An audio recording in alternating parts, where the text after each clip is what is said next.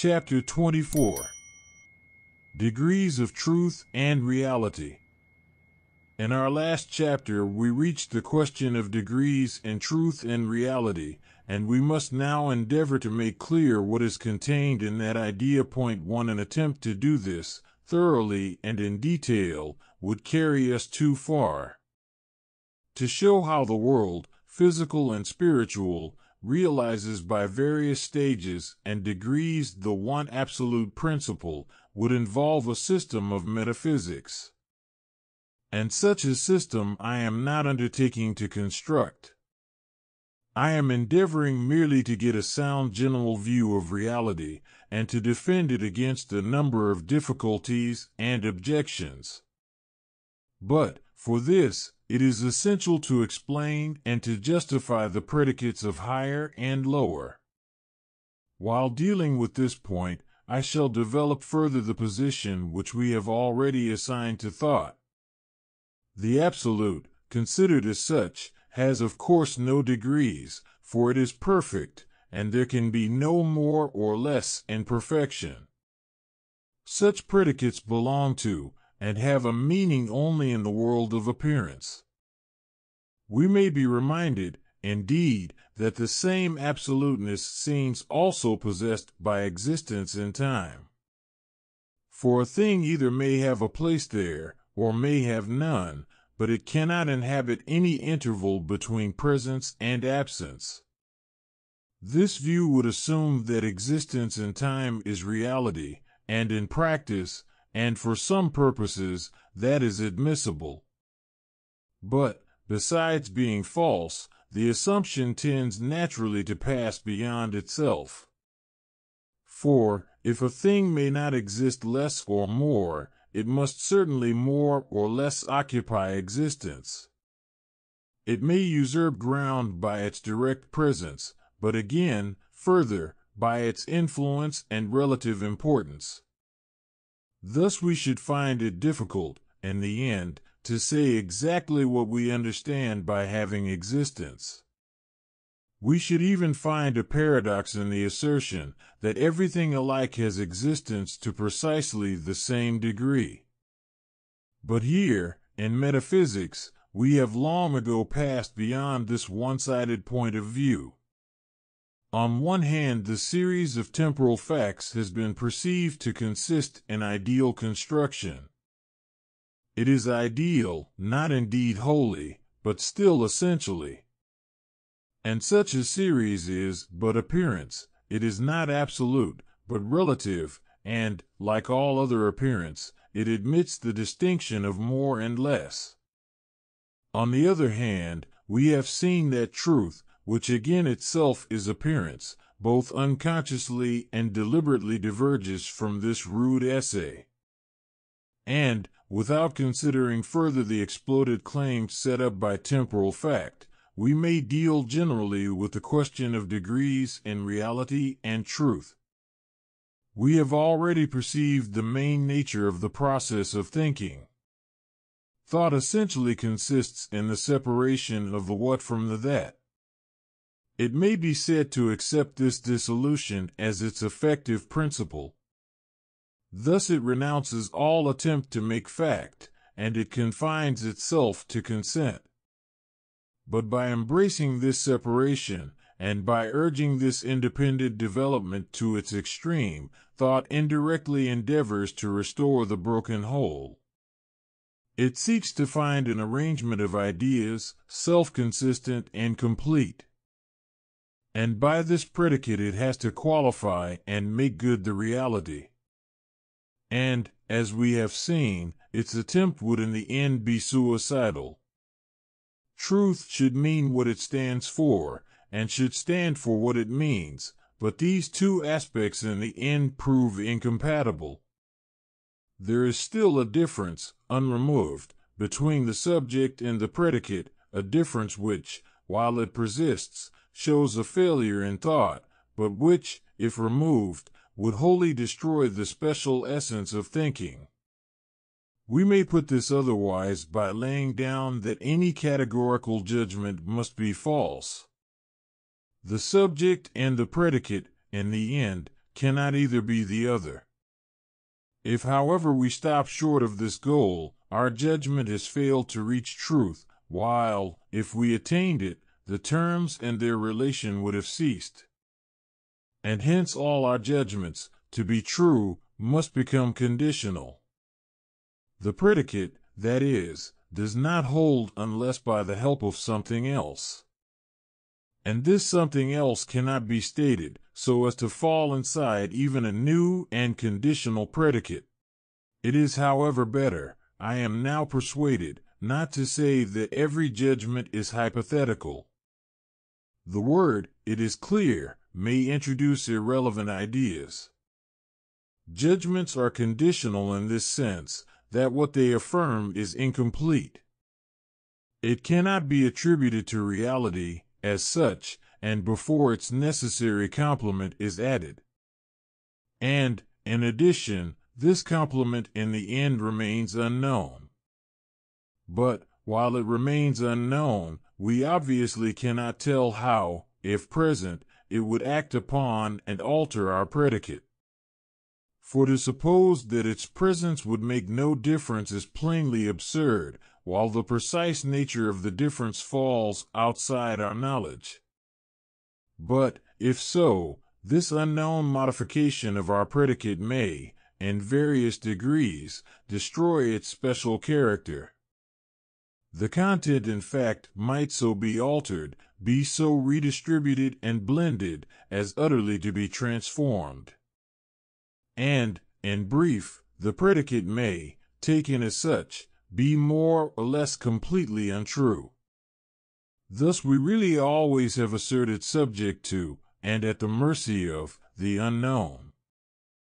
And hence our judgment, always but to a varying extent, must in the end be called conditional. But with this we have arrived at the meeting ground of error and truth.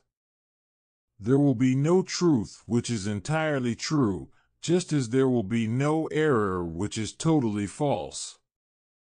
With all alike, if taken strictly, it will be a question of amount, and will be a matter of more or less. Our thoughts certainly, for some purposes, may be taken as wholly false, or again as quite accurate, but truth and error, measured by the absolute, must each be subject always to degree. Our judgments, in a word, can never reach as far as perfect truth, and must be content merely to enjoy more or less of validity. I do not simply mean by this term that, for working purposes, our judgments are admissible and will pass. I mean that less or more they actually possess the character and type of absolute truth and reality. They can take the place of the real to various extents, because containing in themselves less or more of its nature. They are its representatives, worse or better, in proportion as they present us with truth affected by greater or less derangement. Our judgments hold good, in short, just so far as they agree with, and do not diverge from, the real standard. We may put it otherwise by saying that truths are true, according as it would take less or more to convert them into reality. We have perceived, so far, that truth is relative and always imperfect. We have next to see that, though failing of perfection, all thought is to some degree true. On the one hand it falls short of, and, on the other hand, at the same time, it realizes the standard. But we must begin by inquiring what this standard is. Perfection of truth and of reality has in the end the same character. It consists in positive, self-subsisting individuality, and I have endeavored to show, in Chapter 20, what individuality means. Assuming that the reader has recalled the main points of that discussion, I will point out the two ways in which individuality appears. Truth must exhibit the mark of internal harmony, or, again, the mark of expansion and all-inclusiveness. And these two characteristics are diverse aspects of a single principle. That which contradicts itself, in the first place, jars, because the whole, immanent within it, drives its parts into collision. And the way to find harmony, as we have seen, is to redistribute these discrepancies in a wider arrangement. But, in the second place, harmony is incompatible with restriction and finitude. For that which is not all-inclusive must by virtue of its essence internally disagree, and, if we reflect, the reason of this becomes plain. That which exists in a whole has external relations. Whatever it fails to include within its own nature must be related to it by the whole, and related externally. Now these extrinsic relations, on the one hand, fall outside of itself, but, upon the other hand, cannot do so. For a relation must at both ends affect, and pass into, the being of its terms. And hence the inner essence of what is finite itself both is, and is not, the relations which limit it. Its nature is hence incurably relative, passing, that is, beyond itself, and importing, again, into its own core a mass of foreign connections. Thus to be defined from without is, in principle, to be distracted within. And, the smaller the element, the more wide is this dissipation of its essence, a dissipation too thorough to be deep, or to support the title of an intestine division. 1. But, on the contrary, the expansion of the element should increase harmony, for it should bring these external relations within the inner substance. By growth the element becomes, more and more, a consistent individual, containing in itself its own nature, and it forms, more and more, a whole inclusive of discrepancies and reducing them to system. The two aspects, of extension and harmony, are thus in principle one, though, as we shall see later, for our practice they in some degree fall apart, and we must be content, for the present, to use them independently. Hence to be more or less true, and to be more or less real, is to be separated by an interval, smaller or greater, from all-inclusiveness or self-consistency. Of two given appearances the one more wide, or more harmonious, is more real. It approaches nearer to a single, all-containing, individuality. To remedy its imperfections, in other words, we should have to make a smaller alteration. The truth and the fact, which, to be converted into the absolute, would require less rearrangement and addition, is more real and truer. And this is what we mean by degrees of reality and truth. To possess more the character of reality, and to contain within oneself a greater amount of the real, are two expressions for the same thing. And the principle on which false appearance can be converted into truth we have already set forth in our chapter on error. The method consists, as we saw, in supplementation and in rearrangement. But I will not repeat here our former discussion. A total error would mean the attribution of a content to reality, which, even when redistributed and dissolved, could still not be assimilated. And no such extreme case seems possible. An error can be total only in this sense that, when it is turned into truth, its particular nature will have vanished, and its actual self be destroyed. But this we must allow, again, to happen with the lower kinds of truth. There cannot for metaphysics be, in short, any hard and absolute distinction between truths and falsehoods. With each assertion the question is, how much will be left of that assertion, if we suppose it to have been converted into ultimate truth? Out of everything that makes its special nature as the predication of this adjective, how much, if anything, will survive? And the amount of survival in each case, as we have already seen, gives the degree of reality and truth. But it may perhaps be objected that there are judgments without any real meaning, and that there are mere thoughts, which do not even pretend to attribute anything to reality. And, with these, it will be urged that there can no longer remain the least degree of truth. They may, hence, be adjectives of the real, but are not judgments about it. The discussion of this objection falls, perhaps, outside the main scope of my work, but one should like briefly to point out that it rests on a mistake. In the first place, every judgment, whether positive or negative, and however frivolous its character, makes an assertion about reality. And the content asserted cannot, as we have seen, be altogether an error, though its ultimate truth may quite transform its original meaning. And, in the second place, every kind of thought implies a judgment, in this sense that it ideally qualifies reality. To question, or to doubt, or to suggest, or to entertain a mere idea, is not explicitly to judge. So much is certain and obvious. But, when we inquire further into what these states necessarily imply, our conclusion must be otherwise. If we use judgment for the reference, however unconscious and indefinite, of thought to reality, then without exception to think must be, in some sense, to judge. Thought in its earliest stage immediately modifies a direct sensible presentation, and, although, on one side, the qualification becomes conditional, and although the reality, on the other side, becomes partly nonsensuous, thought's main character is still preserved. The reference to reality may be, in various degrees, undefined and at large.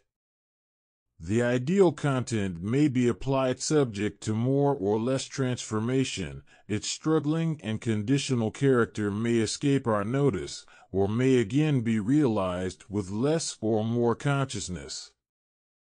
But to hold a thought, so to speak, in the air, without a relation of any kind to the real, in any of its aspects or spheres, we should find in the end to be impossible.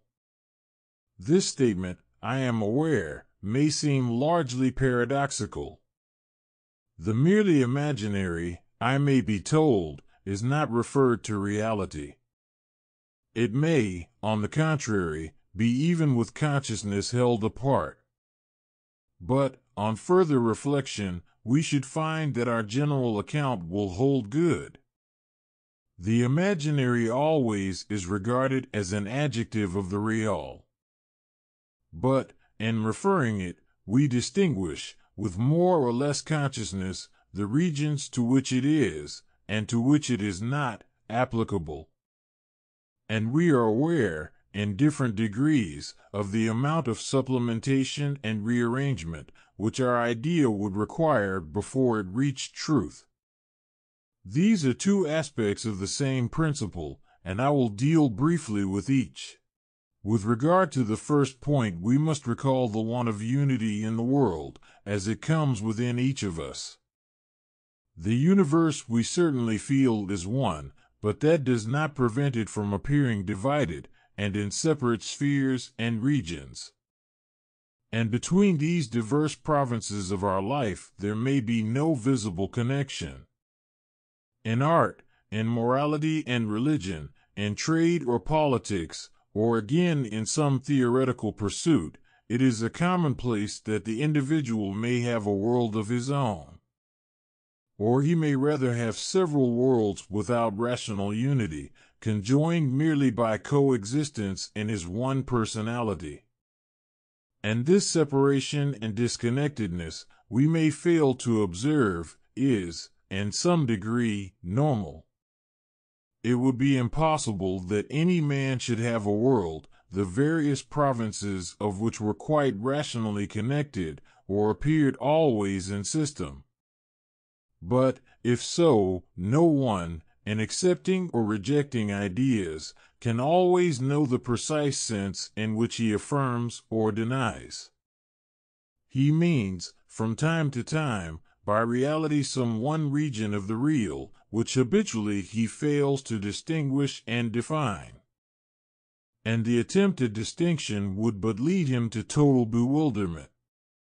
The real world, perhaps consciously, may be identified with the spatial system which we construct.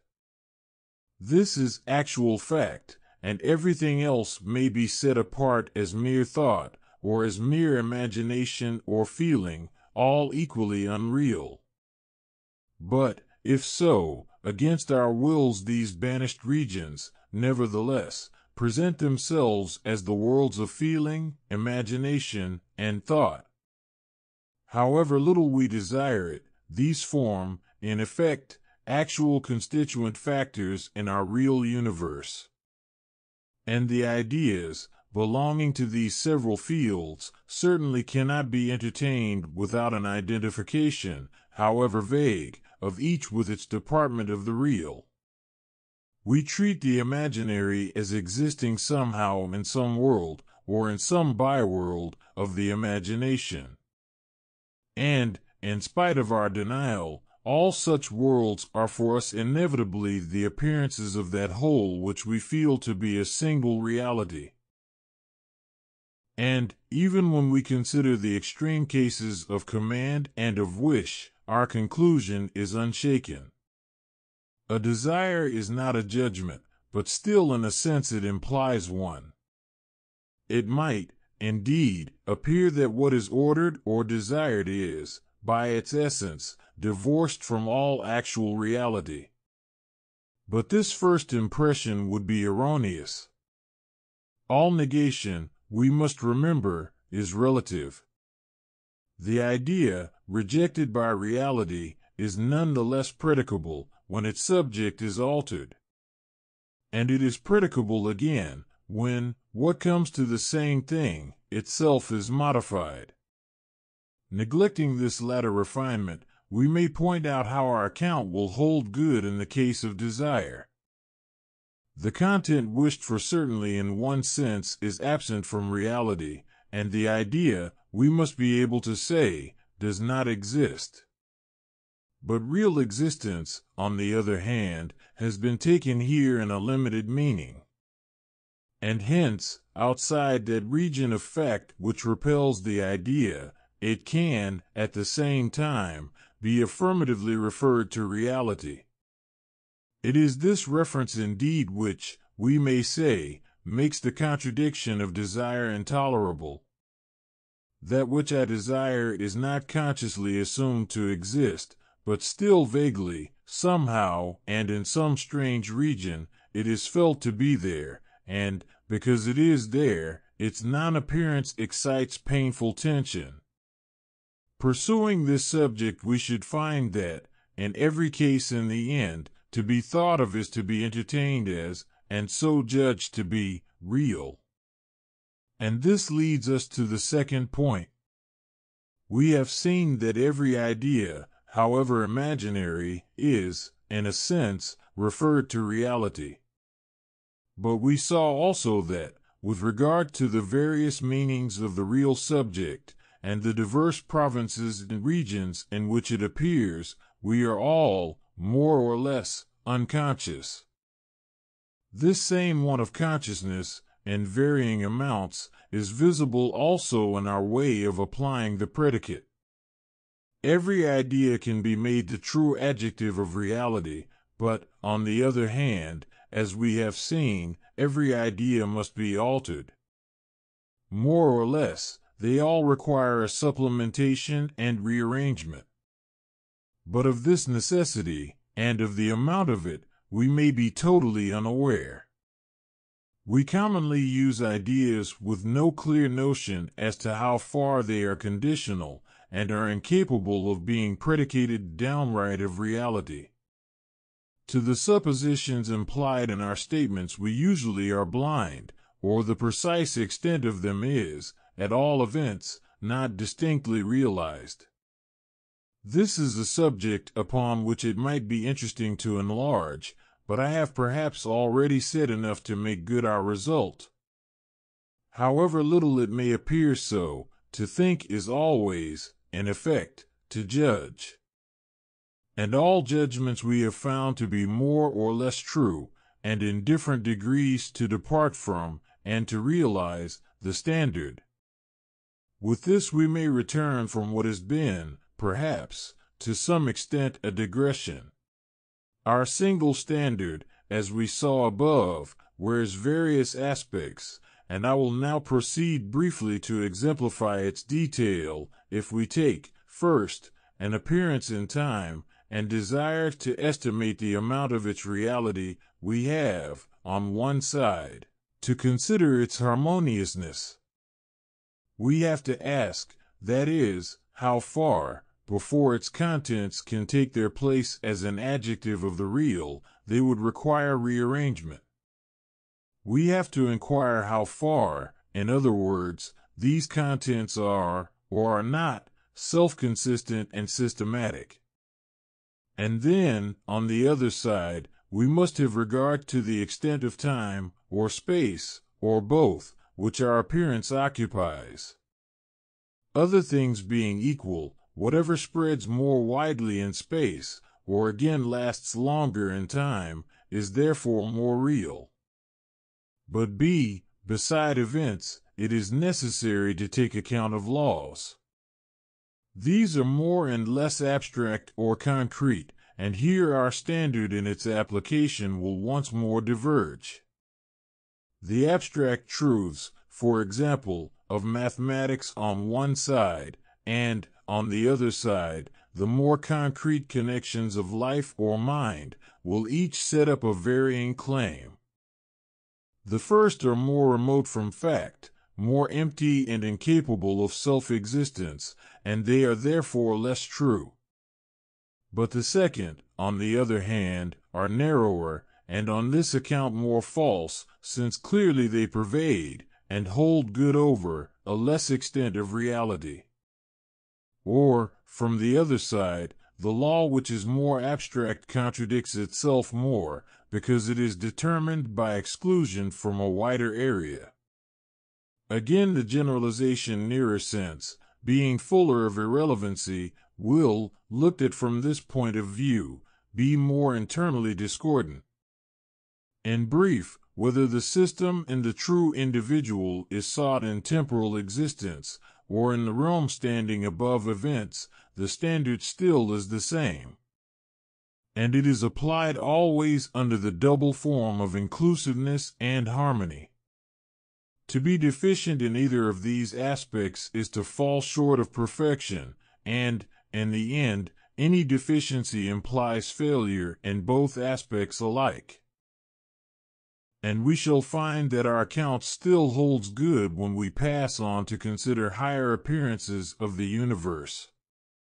It would be a poor world which consisted merely of phenomenal events, and of the laws that somehow reign above them. And in our everyday life we soon transcend this unnatural divorce between principle and fact. We reckon an event to be important in proportion to its effectiveness, so far as its being, that is, spreads an influence beyond the area of its private limits. It is obvious that here the two features, of self-sufficiency and self-transcendence, are already discrepant. We reach a higher stage where some existence embodies, or in any way presents in itself, a law and a principle.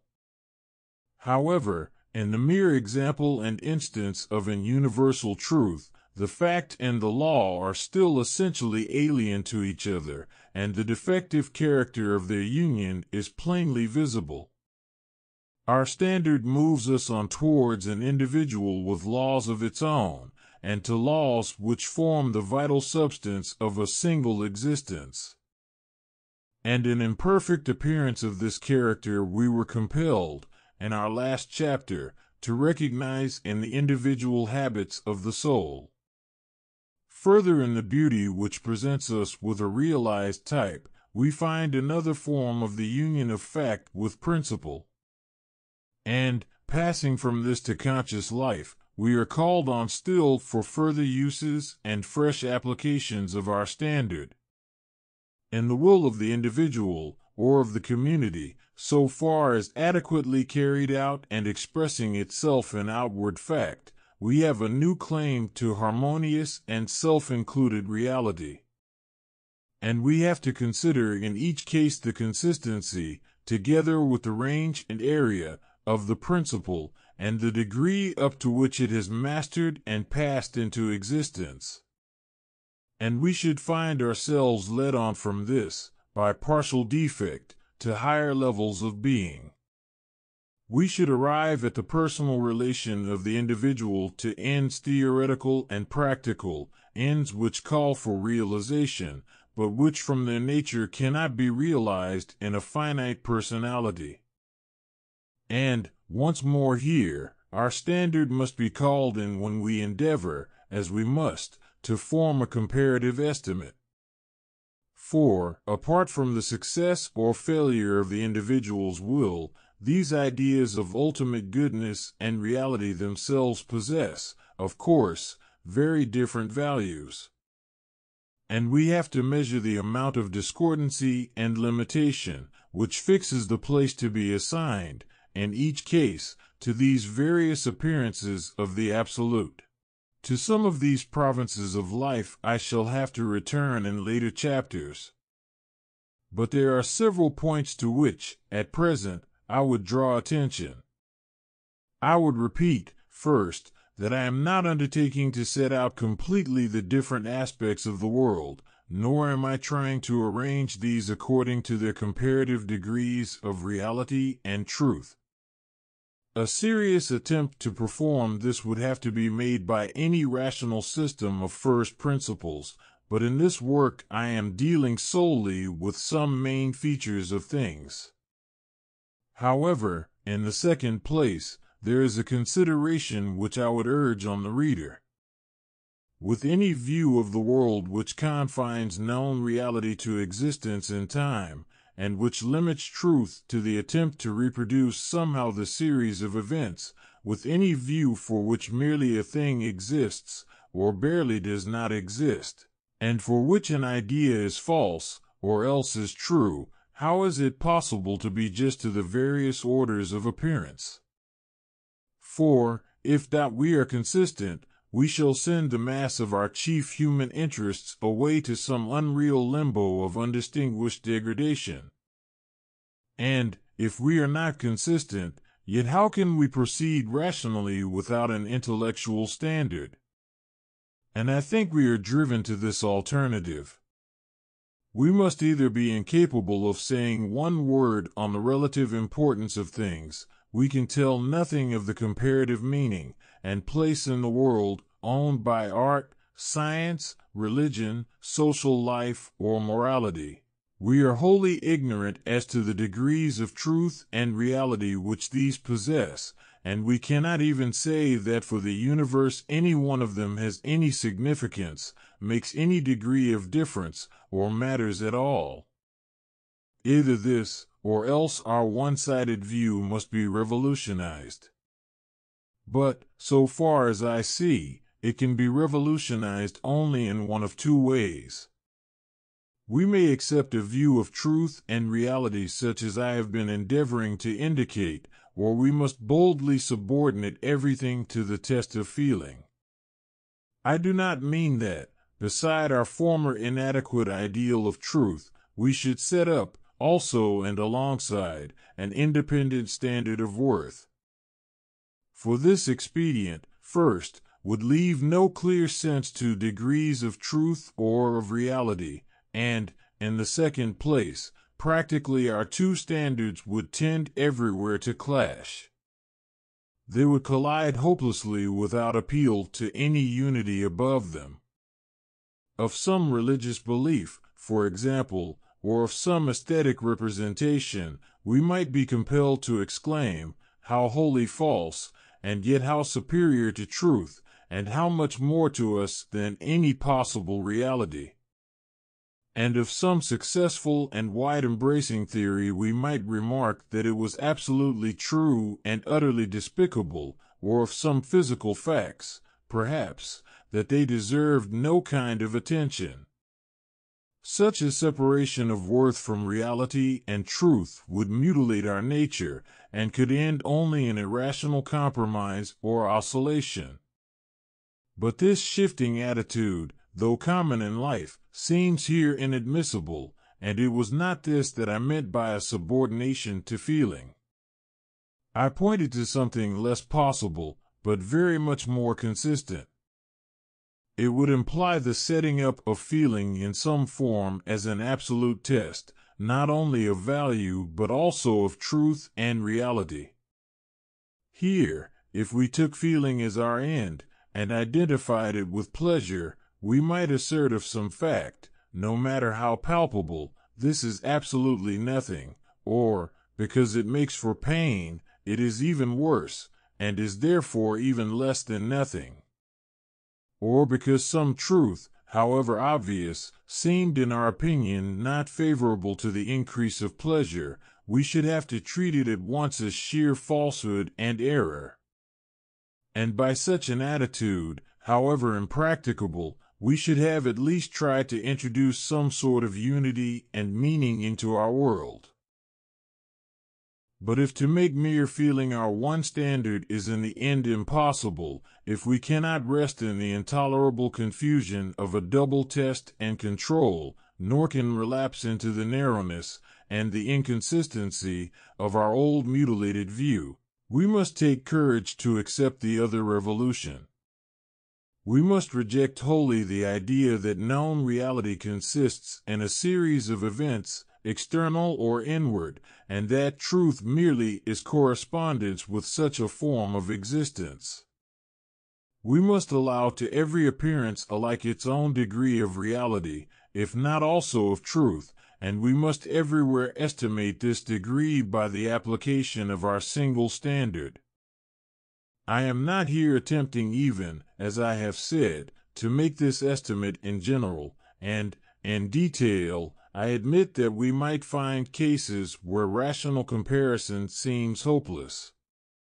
But our failure in this respect would justify no doubt about our principle. It would be solely through our ignorance and our deficiency that the standard ever could be inapplicable. And, at the cost of repetition, I may be permitted to dwell briefly on this head. Our standard is reality in the form of self-existence, and this, given plurality in relations, means an individual system. Now we have shown that no perfect system can possibly be finite, because any limitation from the outside infects the inner content with dependence on what is alien. And hence the marks of harmony and expansion are two aspects of one principle. With regard to harmony, other things remaining the same, that which has extended over and absorbed a greater area of the external will internally be less divided. And the more an element is consistent, the more ground, other things being equal, is it likely to cover. And if we forget this truth, in the case of what is either abstracted for thought or is isolated for sense, we can recall it by predicating these fragments, as such, of the universe. We are then forced to perceive both the inconsistency of our predicates and the large extent of outer supplement which we must add, if we wish to make them true. Hence the amount of either wideness or consistency gives the degree of reality and also of truth. Or, regarding the same thing from the other side, you may estimate by what is lacking. You may measure the reality of anything by the relative amount of transformation, which would follow if its defects were made good. The more an appearance, in being corrected, is transmuted and destroyed, the less reality can such an appearance contain, or, to put it otherwise, the less genuinely does it represent the real. And on this principle we succeeded in attaching a clear sense to that nebulous phrase validity. And this standard, and principle at least, is applicable to every kind of subject matter. For everything, directly or indirectly, and with a greater or less preservation of its internal unity, has a relative space in reality. For instance, the mere intensity of a pleasure or pain, beside its occupancy of consciousness, has also an outer sphere or halo of effects. And in some low sense these effects make a part of, or at least belong to, its being. And with facts of perception their extent both in time, and also in space, obviously gives us a point of comparison between them. If, again, we take an abstract truth, which, as such, nowhere has existence, we can consider the comparative area of its working influence. And, if we were inclined to feel a doubt as to the reality of such principles, we might correct ourselves thus. Imagine everything which they represent removed from the universe, and then attempt to maintain that this removal makes no real difference. And, as we proceed further, a social system, conscious in its personal members of a will carried out, submits itself naturally to our test. We must notice here the higher development of concrete internal unity. For we find in individuality, subordinating to itself outward fact, though not, as such, properly visible within it. This superiority to mere appearance in the temporal series is carried to a higher degree as we advance into the worlds of religion, speculation, and art. The inward principle may here become far wider, and have an intenser unity of its own, but, on the side of temporal existence, it cannot possibly exhibit itself as such. The higher the principle, and he more vitally it, so to speak, possesses the soul of things, so much the wider in proportion must be that sphere of events which in the end it controls. But, just for this reason, such a principle cannot be handled or seen, nor is it in any way given to outward or inward perception. It is only the meaner realities which can ever be so revealed, and which are able to be verified as sensible facts. And it is only a standard such as ours which can assign its proper rank to sense presentation. It is solely by accepting such a test that we are able to avoid two gross and opposite mistakes. There is a view which takes, or attempts to take, sense perception as the one known reality. And there is a view which endeavors, on the other side, to consider appearance in time as something indifferent. It tries to find reality in the world of insensible thought. Both mistakes lead, in the end, to a like false result, and both imply, and are rooted in, the same principle of error. In the end, each would force us to embrace as complete reality a meager and mutilated fraction, which is therefore also, and in consequence, internally discrepant. And each is based upon one and the same error about the nature of things. We have seen that the separation of the real into idea and existence is a division admissible only within the world of appearance. In the absolute, every such distinction must be merged and disappears. But the disappearance of each aspect, we insisted also, meant the satisfaction of its claims in full. And hence, though how in detail we were unable to point out, either side must come together with its opposite in the whole. Their thought and sense alike find each its complement in the other. The principle that reality can wholly consist in one of these two sides of appearance, we therefore reject as a fundamental error. Let us consider more closely the two delusions which have branched from this stem. The first of these, perceiving that the series of events is essential, concludes from this ground that mere sense, either outward or inward, is the one reality. Or, if it stops short of this, it still argues that to be real is to be, as such, perceptible. Because, that is, appearance in the temporal series is found necessary for reality, a premise which is true, an unconscious passage is made, from this truth, to a vicious conclusion. To appear is construed to imply appearance always, so to speak, in person. And nothing is allowed to be real, unless it can be given bodily, and can be revealed, within one piece of the series. But this conclusion is radically erroneous. No perception ever, as we have seen clearly, has a character contained within itself. In order to be fact at all, each presentation must exhibit ideality, or in other words transcendence of self, and that which appears at any one moment is, as such, self-contradictory. And, from the other side, the less a character is able, as such, to appear, the less its necessary manifestation can be narrowed in time or in space, so much the more is it capable of both expansion and inner harmony. But these two features, as we saw, are the marks of reality. And the second of the mistakes is like the first. Appearance, once more, is falsely identified with presentation, as such, to sense, and a wrong conclusion is, once more, drawn from this basis.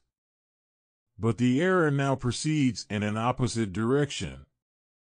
Because the highest principles are, obviously and plainly, not perceptible by sense, they are taken to inhabit and to have their being in the world of pure thought. And this other region, with more or less consistency, is held to constitute the sole reality. But here, if excluded wholly from the serial flow of events, this world of thought is limited externally and is internally discordant, while, if, further, we attempt to qualify the universe by our mere ideal abstract, and to attach this content to the reality which appears in perception, the confusion becomes more obvious. Since the sense appearance has been given up, as alien to truth, it has been in consequence set free, and is entirely insubordinate. And its concrete character now evidently determines, and infects from the outside, whatever mere thought we are endeavoring to predicate of the real. But the union in all perception of thought with sense, the co-presence everywhere in all appearances of fact with ideality, this is the one foundation of truth. And, when we add to this the saving distinction that to have existence need not mean to exist, and that to be realized in time is not always to be visible by any sense, we have made ourselves secure against the worst of errors. From this we are soon led to our principle of degrees in truth and reality. Our world and our life need then no longer be made up arbitrarily. They need not be compounded of the two hemispheres of fact and fancy. Nor need the absolute reveal itself indiscriminately in a chaos where comparison and value are absent. We can assign a rational meaning to the distinctions of higher and lower. And we have grown convinced that, while not to appear is to be unreal, and while the fuller appearance marks the fuller reality, our principle, with but so much, is only half stated. For comparative ability to exist, individually and as such, within the region of sense, is a sign everywhere, so far as it goes, of degradation in the scale of being. Or, dealing with the question somewhat less abstractly, we may attempt otherwise to indicate the true position of temporal existence. This, as we have seen, is not reality, but it is, on the other hand, in our experience one essential factor. And to suppose that mere thought without facts could either be real or could reach to truth is evidently absurd.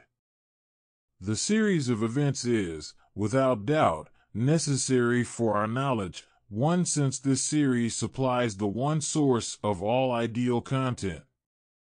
We may say, roughly and with sufficient accuracy, that there is nothing in thought, whether it be matter or relations, except that which is derived from perception. And, in the second place, it is only by starting from the presented basis that we construct our system of phenomena in space and time.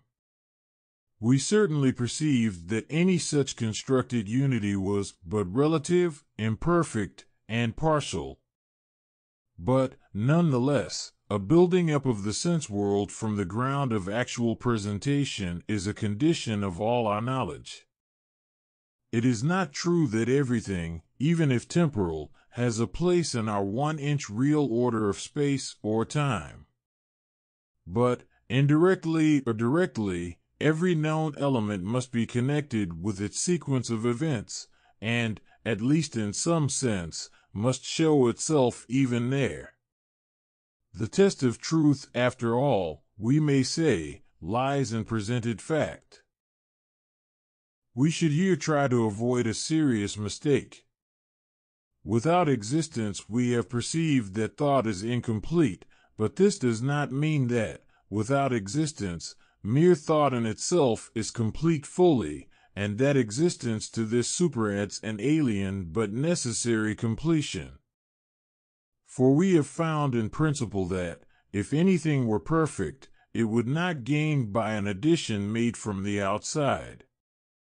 And, here in particular, thought's first object, in its pursuit of actual fact, is precisely the enlarging and making harmonious of its own ideal content. And the reason for this, as soon as we consider it, is obvious.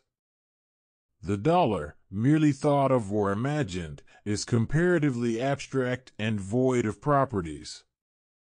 But the dollar, verified in space, has got its place in, and is determined by, an enormous construction of things. And to suppose that the concrete context of these relations in no sense qualifies its inner content, or that this qualification is a matter of indifference to thought, is quite indefensible.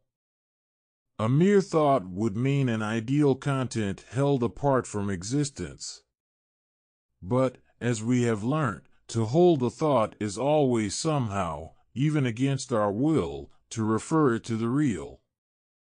Hence our mere idea, now standing in relation with the real, is related also to the phenomenal system of events in time. It is related to them, but without any connection with the internal order and arrangements of their system. But this means that our mere idea is determined by that system entirely from the outside. And it will therefore itself be permeated internally, and so destroyed, by the contingency forced into its content through these chaotic relations. Considered from this side, a thought, if it actually were bare, would stand at a level lower than the so-called chance facts of sense. For in the latter we have, at least, some internal connection with the context, and already a fixed relation of universals, however impure. All reality must be revealed in the world of events, and that is most real which, within such an order or orders, finds least foreign to itself. Hence, if other things remain equal, a definite place in, and connection with, the temporal system gives increase of reality. For thus the relations to other elements, which must in any case determine, at least to some extent, internally. And thus the imaginary, so far, must be poorer than the perceptible fact, or, in other words, it is compulsorily qualified by a wider area of alien and destructive relations. I have emphasized if other things remain equal, for this restriction is important. There is imagination which is higher and more true, and most emphatically more real, than any single fact of sense. And this brings us back to our old distinction. Every truth must appear and must subordinate existence, but this appearance is not the same thing as to be present, properly and as such, within given limits of sense perception. With the general principles of science, we may perhaps see this at once. And again, with regard to the necessary appearances of art or religion, the same conclusion is evident. The eternal experience, in every case, fails to enter into the series of space or of time, or it enters that series improperly, and with a show which in various ways contradicts its essence. To be nearer the central heart of things is to dominate the extremities more widely. But it is not to appear there except incompletely and partially through a sign, an unsubstantial and a fugitive mode of expression. Nothing anywhere, not even the realized and solid moral will, can either be quite real, as it exists in time, or can quite appear in its own essential character. But still the ultimate reality, where all appearance as such is merged, is in the end the actual identity of idea and existence. And, throughout our world, whatever is individual is more real and true, for it contains within its own limits a wider region of the absolute, and it possesses more intensely the type of self-sufficiency. Or, to put it otherwise, the interval between such an element and the absolute is smaller. We should require less alteration, less destruction of its own special nature, in order to make this higher element completely real. We may now pass from this general principle to notice various points of interest, and, in the first place, to consider some difficulties handed on to this chapter. The problems of unperceived nature, of dispositions in the soul, and the meaning in general of potential existence, require our attention. And I must begin by calling attention to an error. We have seen that an idea is more true in proportion as it approaches reality. And it approaches reality in proportion as it grows internally more complete. And from this we possibly might conclude that thought, if completed as such, would itself be real, or that the ideal conditions, if fully there, would be the same as actual perfection. But such a conclusion would not hold, for we have found that mere thought could never, as such, be completed, and it therefore remains internally inconsistent and defective. And we have perceived, on the other side, that thought, completed, is forced to transcend itself. It has then to become one thing with sense and feeling. And, since these conditions of its perfection are partly alien to itself, we cannot say either that, by itself, it can arrive at completion, or that, when perfected, it, as such, any longer exists. And, with this, we may advance to the consideration of several questions. We found that parts of the physical world might exist, and yet might exist, for us, only in the shape of thought. But we realized also that in the absolute, where the contents of all finite cells are fused, these thought existences must, in some way, be recombined with sense. And the same conclusion held good also with psychical dispositions. These, in their proper character, have no being except in the world of thought, for they, as we saw, are conditional, and the conditional, as such, has not actual existence. But once more here the ideas, how in detail we cannot say, must find their complement in the whole. With the addition of this other side, they will make part of the concrete reality. Our present chapter, perhaps, may have helped us to see more clearly on these points. For we have found that ideal conditions, to be complete and in this way to become real, must transcend themselves. They have to pass beyond the world of mere thought. And we have seen, in the second place, that every idea must possess a certain amount both of truth and reality. The ideal content must appear in the region of existence, and we have found that we have no right ever to regard it as unreal, because it is unable, as such, to show itself and to occupy a place there. We may now apply this principle both to the capacities of the soul and to the unseen part of nature. The former cannot properly exist, and the latter, so far as we saw, certainly need not do so. We may consider them each to be, as such, incapable of appearance. But this admission, we now have learnt, does not weaken, by itself, their claim to be real. And the amount of their reality, when our standard is applied, will depend on their importance, on the influence and bearing which each of them possesses in the universe. Each of them will fall under the head of potential existence, and we may pass on to consider the meaning of this phrase. The words potential, and latent, and nascent, and we may add virtual and tendency, are employed too often. They are used in order to imply that a certain thing exists, and this, although either we ought to know, or know, that the thing certainly does not exist. It would be hard to overestimate the service rendered by these terms to some writers on philosophy.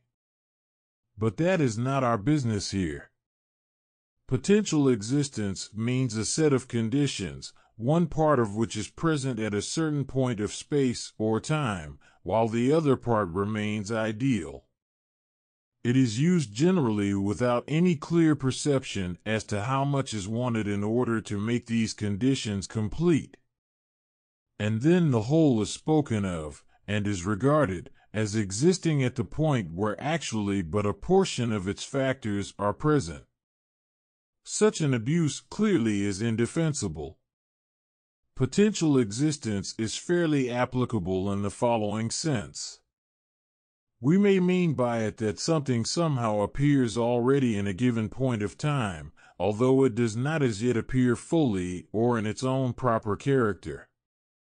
I will try to show later the positive conditions required for this use, but it is better to begin by pointing out where it is quite inadmissible.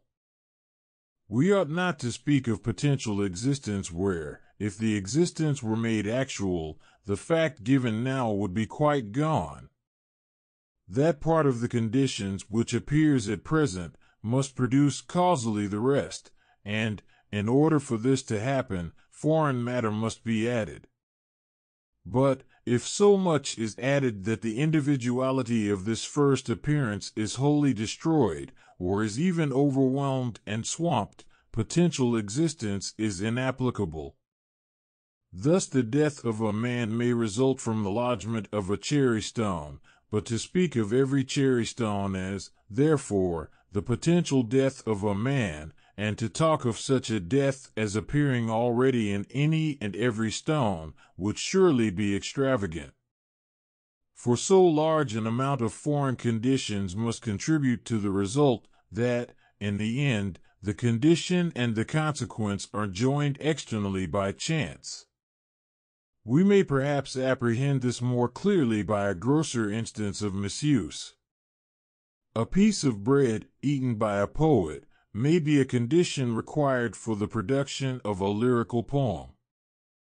But would anyone place such a poem's existence already virtually in each piece of food, which may be considered likely by any chance to make its way into a poet? These absurdities may serve to suggest the proper employment of our term. It is applicable wherever the factor present is considered capable of producing the rest, and it must effect this without the entire loss of its own existing character. The individuality, in other words, must throughout the process be continuous, and the end must very largely be due to the beginning. And these are aspects of one principle. For clearly, if more than a certain amount of external conditions are brought in, the ideal identity of the beginning and of the end is destroyed. And, if so, obviously the result itself was not there at the first, and could in no rational sense have already appeared there. The ordinary example of the egg, which itself later becomes a fowl, is thus a legitimate application of potential existence. On the other hand, to call every man, without distinction, a potential case of scarlet fever would at least border on inaccuracy. While to assert that he now is already such products as can be produced only by his own disintegration would be obviously absurd. Potential existence can, in brief, be used only where development or evolution retains its proper meaning. And by the meaning of evolution I do not understand that arbitrary misuse of the term, which has been advocated by a so-called system of philosophy. Under certain conditions, then, the idea of potential being may be employed. But I must add at once that it can be employed nowhere with complete truth and accuracy. For, in order for anything to evolve itself, outer conditions must come in, and it is impossible in the end to assign a limit to the extent of this foreign matter. The genuine cause always must be the whole cause, and the whole cause never could be complete until it had taken in the universe. This is no mere speculative refinement, but a difficulty experienced in working, and we met it lately while inquiring into the body and soul. In strictness you can never assert that a thing will be, because of that which it is. But, where you cannot assert this, potential existence is partly inaccurate. It must be applied more or less vaguely, and more or less on sufferance. We are, in brief, placed between two dangers. If, with anything finite, you refuse wholly to predicate its relations necessarily in part external, and in part, therefore, variable, then your account of this thing will fall short and be empty. But, otherwise, you will be affirming of the thing that which only it may be. And, once driven to enter on this course, you are hurried away beyond all landmarks. You are forced indefinitely to go on expanding the subject of your predicates, until at last it has disappeared into something quite different. And hence, in employing potential existence, we are, so to speak, on an inclined plane. We start by saying, A is such that, under probable conditions, its nature will develop into B, and therefore, because of this, I venture already to call it pound. And we end by claiming that, because it may possibly be made to pass into another result C, C may, therefore, on this account, be predicated already. And we have to hold to this, although C, to but a very small extent, has been produced by A, and although, in the result, A itself may have totally vanished. We must therefore admit that potential existence implies, to some extent, a compromise. Its use, in fact, cannot be defined upon a very strict principle. Still, by bearing in mind what the term endeavors to mean, and what it always must be taken more or less to involve, we may, in practice, succeed in employing it conveniently and safely. But it will remain, in the end, a widespread source of confusion and danger. The more a writer feels himself led naturally to have recourse to this phrase, the better cause he probably has for at least attempting to avoid it. It may throw light on several problems, if we consider further the general nature of possibility and chance. We touched on this subject above, when we inquired if complete possibility is the same as reality. Our answer to that question may be summed up thus: possibility implies the separation of thought from existence. But, on the other hand, since these two extremes are essentially one each, while divided from the other, is internally defective. Hence, if the possible could be completed as such, it would have passed into the real. But, in reaching this goal, it would have ceased altogether to be mere thought, and it would in consequence, therefore, be no longer possibility. The possible implies always the partial division of idea from reality. It is, properly, the consequence in thought from an ideal antecedent. It follows from a set of conditions, a system which is never complete in itself, and which is not taken to be real, as such, except through part of its area. But this last qualification is necessary. The possible, itself, is not real, but its essence partly transcends ideas, and it has no meaning at all unless it is possible really. It must be developed from, and be relative to, a real basis.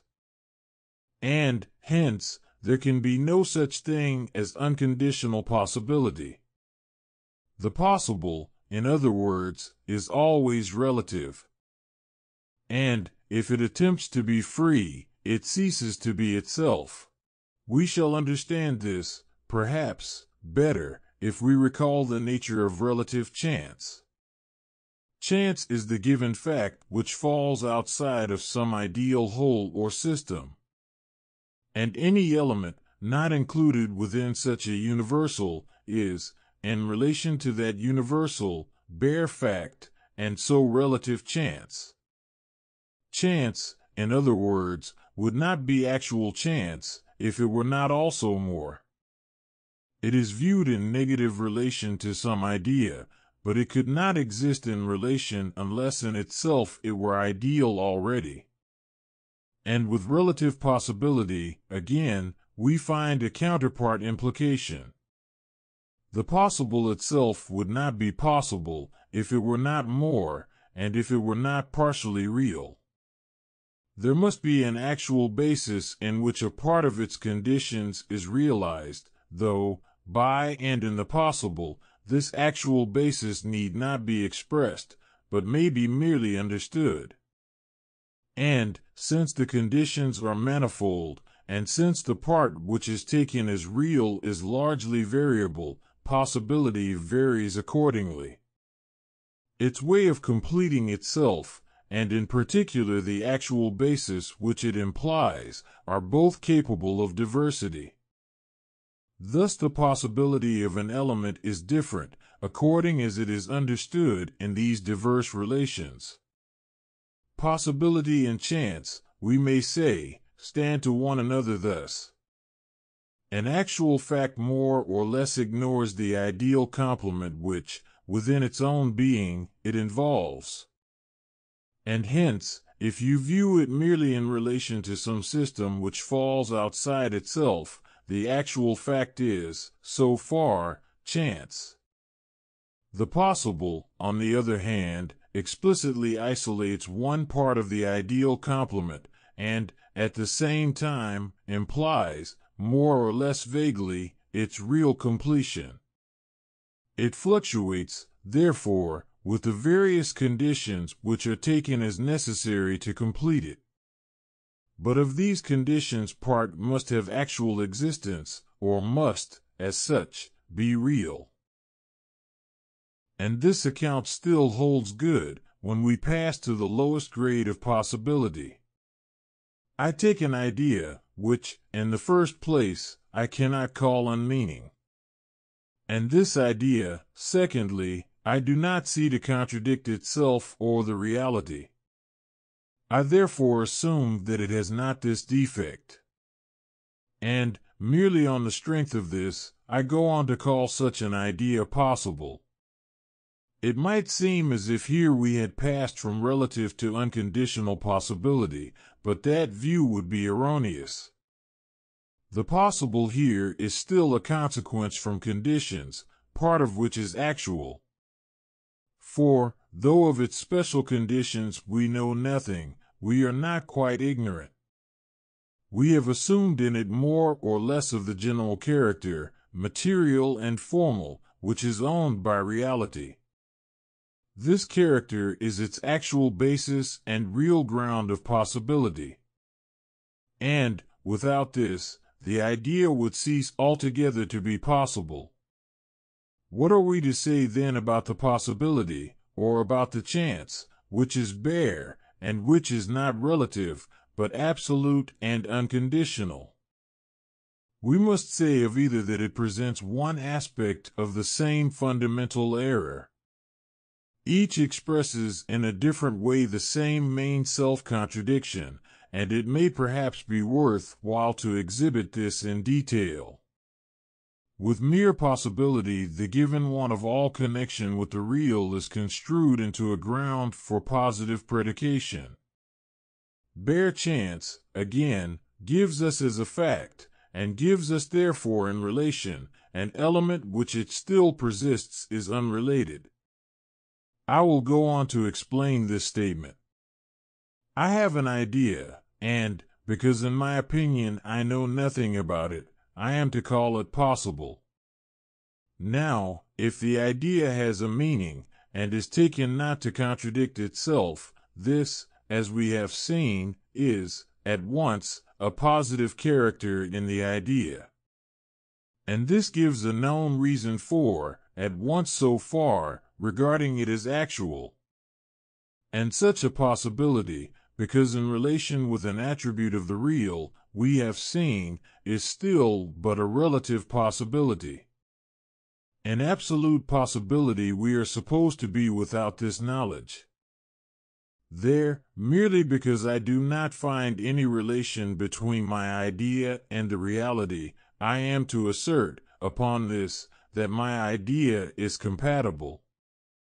And the assertion clearly is inconsistent.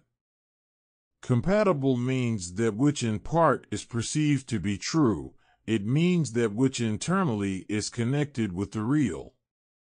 And this implies assimilation, and it involves penetration of the element by some quality or qualities of the real. If the element is compatible, it will be preserved, though with a greater or less destruction of its particular character. But in bare possibility I have perverted the sense of compatible. Because I find absence of incompatibility, because, that is, I am without a certain perception, I am to call my idea compatible.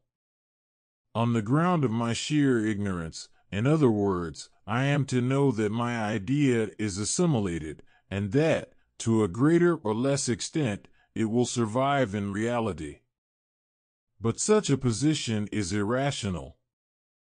That which is unconditionally possible is viewed apart from, and is supposed to remain undetermined by, relation to the real. There are no seen relations, and therefore none, and therefore no alien relations which can penetrate and dissolve our supposed idea. And we hold to this, even when the idea is applied to the real. But a relation to the real implies essentially a relation to what the real possesses, and hence to have no relations of one's own means to have them all from the outside. Bare possibility is therefore, against its will, one extreme of relatedness. For it is conjoined de facto with the reality, as we have that in our minds, and, since the conjunction is external, the relatedness is given by outer necessity. But necessary relation of an element to that which is outside means, as we know, the disruption of this element internally. The merely possible, if it could exist, would be, therefore, for all we know, sheer error. For it would, so far as we know, be an idea, which, in no way and to no extent, is accepted by reality. But possibility, in this sense, has contradicted itself. Without an actual basis in, and without a positive connection with, reality, the possible is, in short, not possible at all. There is a like self-contradiction in absolute chance.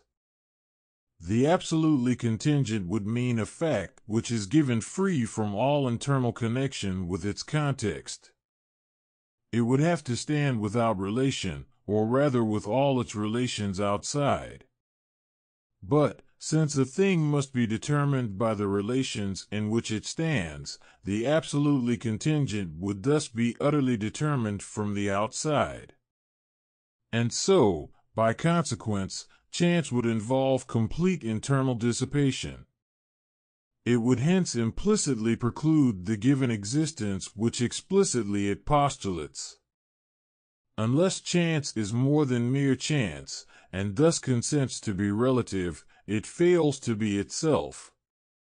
Relative chance implies inclusion within some ideal whole, and, on that basis, asserts an external relation to some other whole. But chance, made absolute, has to affirm a positive existence in relation, while insisting that all relations fall outside this existence. And such an idea contradicts itself.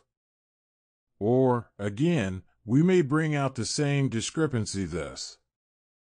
In the case of a given element, we fail to see its connection with some system. We do not perceive in its content the internal relations to what is beyond it, relations which, because they are ideal, are necessary and eternal.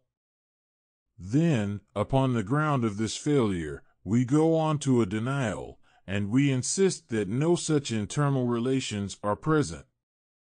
But every relation, as we have learnt, essentially penetrates the being of its terms, and, in this sense, is intrinsical, or, in other words, every relation must be a relation of content. And hence the element, deprived by bare chance of all ideal relations, is unrelated altogether.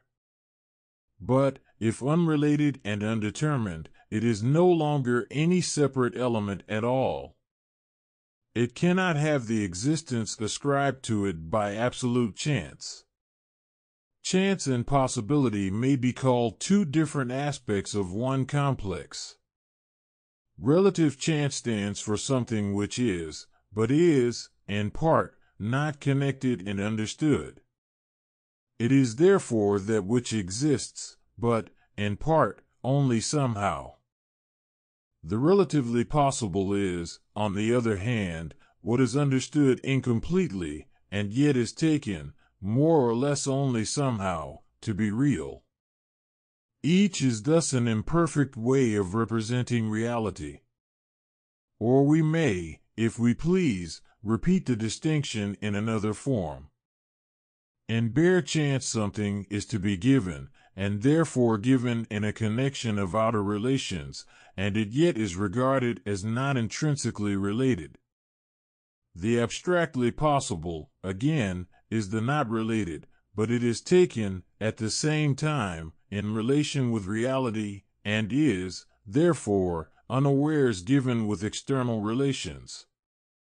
Chance forgets, we may say, the essential connection, and possibility forgets its de facto relation to the real, that is, its given external conjunction with context. Chance belongs to the world of existence and possibility to thought, but each contains at bottom the same defect, and each, against its will, when taken bare, becomes external necessity. If the possible could be given, it would be indifferently chance or fate. If chance is thought of, it is at once but merely possible, for what is contingent has no complete connection with reality. With this I will pass from a subject, on which I have dwelt perhaps too long. There is no such thing as absolute chance, or as mere external necessity, or as unconditional possibility. The possible must, in part, be really, and that means internally, necessary. And the same, again, is true of the contingent. Each idea is relative, and each lays stress on an opposite aspect of the same complex. And hence each, forced to a one-sided extreme, disappears altogether. We are led from this to ask whether there are degrees of possibility and contingency, and our answer to this question must be affirmative. To be more or less possible, and to be more or less true, and intrinsically necessary, and, from the other side, to be less or more contingent, are, in the end, all the same. And we may verify here, in passing, the twofold application of our standard. That which is more possible is either internally more harmonious and inclusive, it is, in other words, nearer to a complete totality of content, such as would involve passage into, and unity with, the real.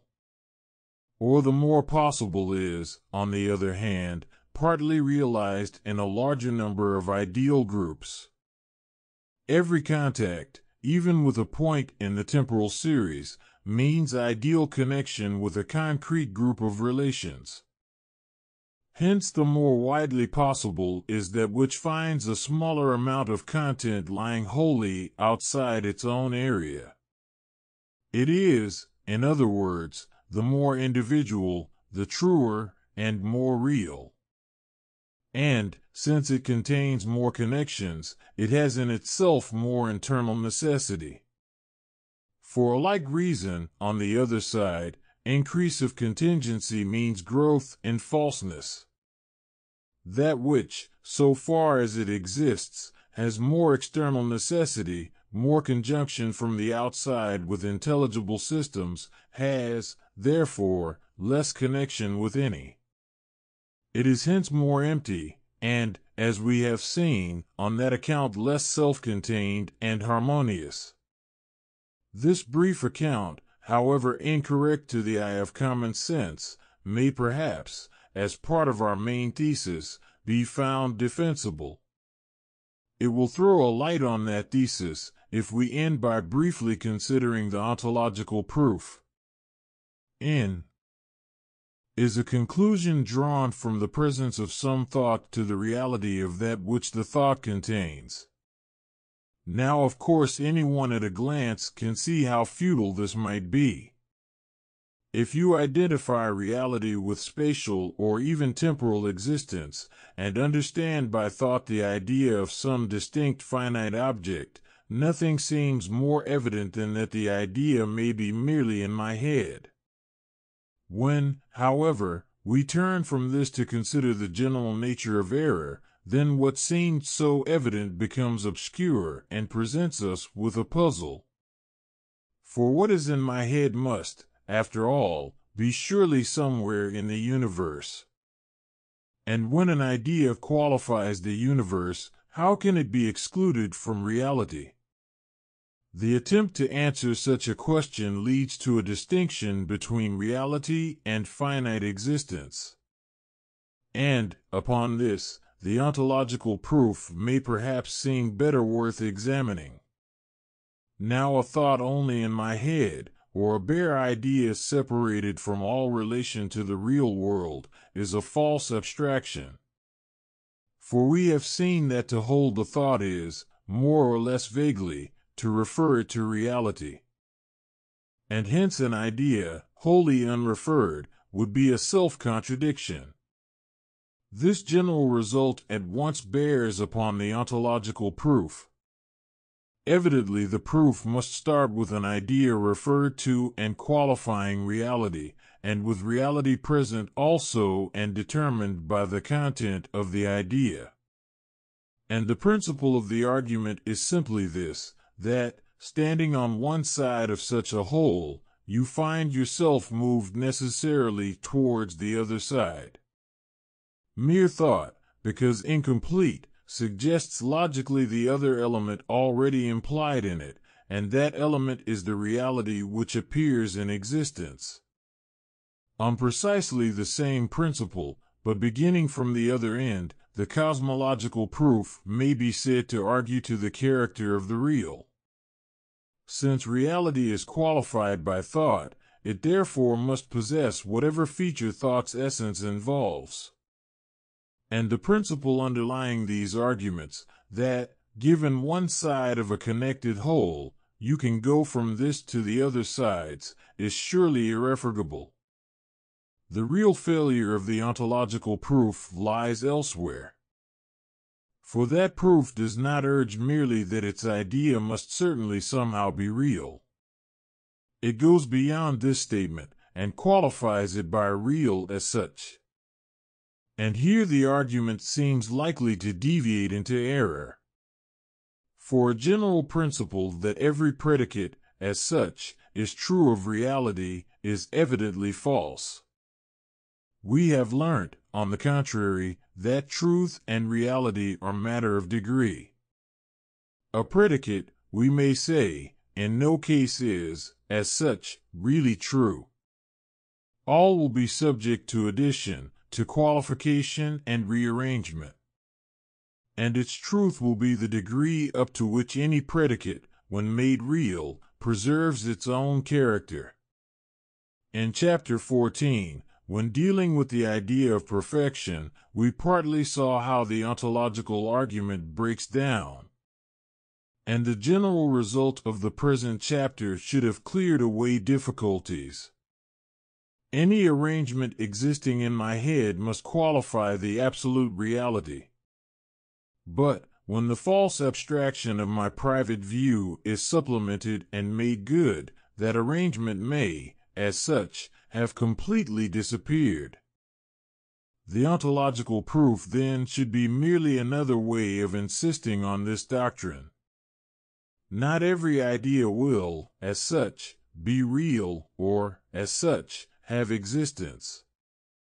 But the greater the perfection of a thought, and the more its possibility and its internal necessity are increased, so much more reality it possesses. And so much the more necessarily must it show itself, and appear somehow in existence.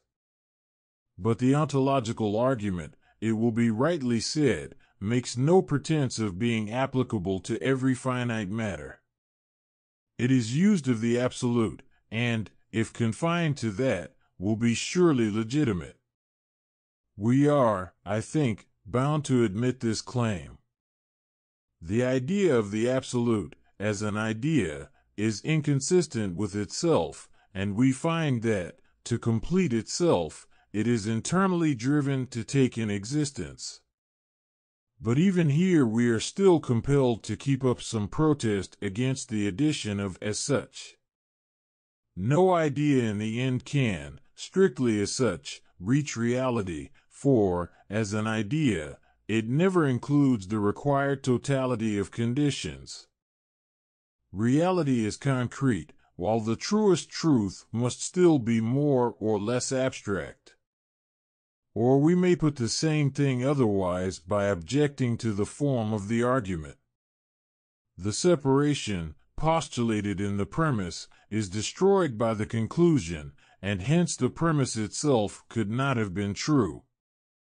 This objection is valid, and it is not less valid because it holds, in the end, of every possible argument.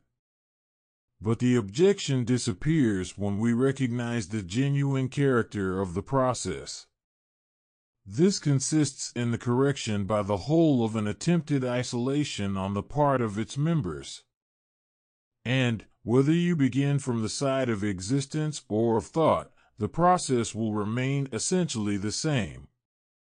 There is a subject and a predicate, and there is the internal necessity, on each side, of identity with the other side.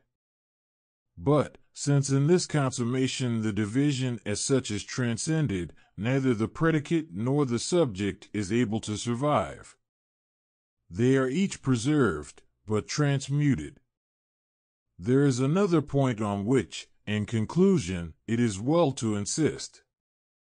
If by reality we mean existence as a presented event, then to be real, in this sense, marks a low type of being. It needs no great advance in the scale of reality and truth, in order to make a thing too good for existence such as this. And I will illustrate my meaning by a kind of bastard use of the ontological proof. Every idea, it is certain, possesses a sensible side or aspect. Beside being a content, it, in other words, must be also an event. Now to describe the various existences of ideas as psychical events is for the most part a task falling outside metaphysics. But the question possesses a certain bearing here. The existence of an idea can be, to a greater or to a less degree, incongruous with its content, and to predicate the second of the first would involve various amounts of inconsistency. The thought of a past idea, for example, is a present state of mind. The idea of a virtue may be moral vice, and the horse, as judged to exist, cannot live in the same field with the actual horse image.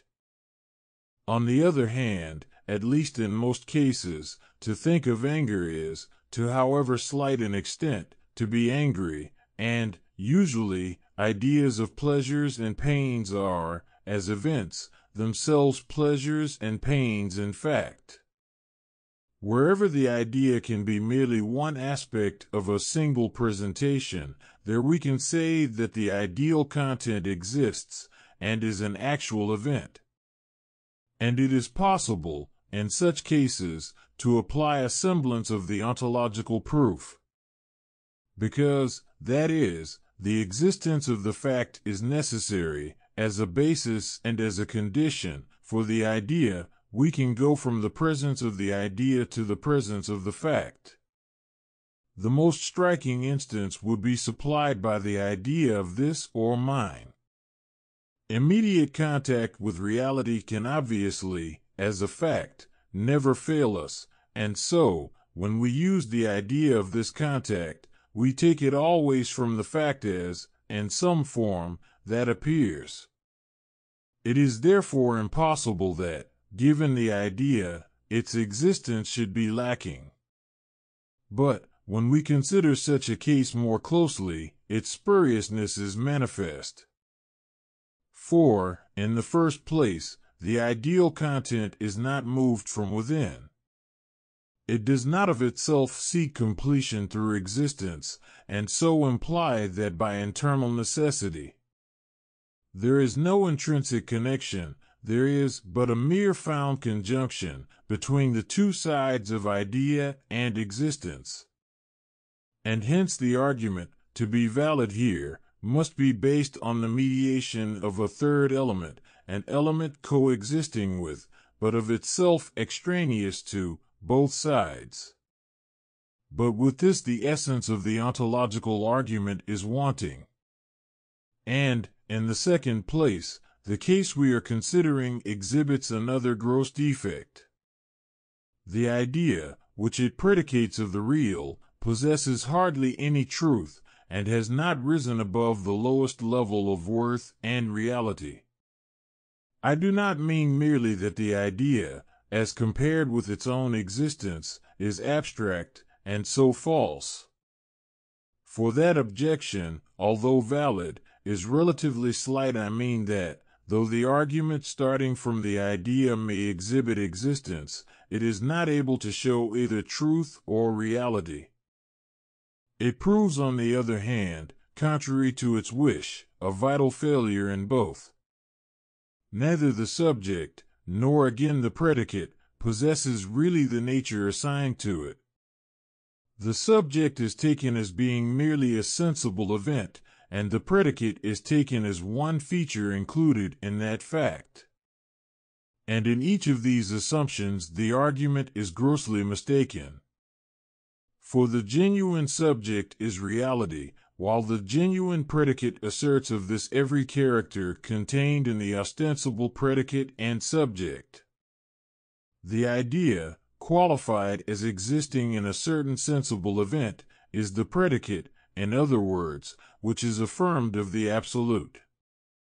And since such a predicate is a poor abstraction, and since its essence, therefore, is determined by what falls outside its own being. It is, hence, inconsistent with itself and contradicts its proper subject. We have, in brief, by considering the spurious ontological proof, been led once more to the conclusion that existence is not reality. Existence is not reality, and reality must exist. Each of these truths is essential to an understanding of the whole, and each of them, necessarily in the end, is implied in the other. Existence is, in other words, a form of the appearance of the real. And we have seen that to appear, as such, in one or in many events, is to show therefore a limited and low type of development. But, on the other hand, not to appear at all in the series of time, not to exhibit one's nature in the field of existence, is to be false and unreal. And to be more true, and to be more real, is, in some way or other, to be more manifest outwardly. For the truer always is whiter. There is a fair presumption that any truth, which cannot be exhibited at work, is for the most part untrue. And, with this understanding, we may take our leave of the ontological proof. Our inspection of it, perhaps, has served to confirm us in the general doctrine arrived at in our chapter. It is only a view which asserts degrees of reality and truth, and which has a rational meaning for words such as higher and lower. It is only such a view which can do justice alike to the sides of idea and existence.